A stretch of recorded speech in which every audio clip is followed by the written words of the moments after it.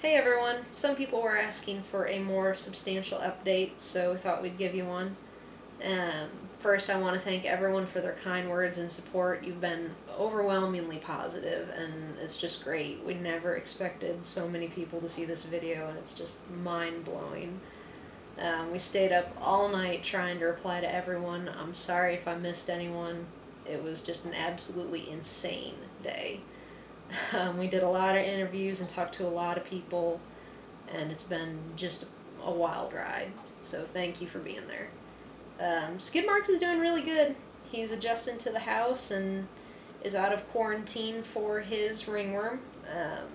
He's your average, energetic, very bitey kitten, which we're very, very thankful for. We are for sure keeping him.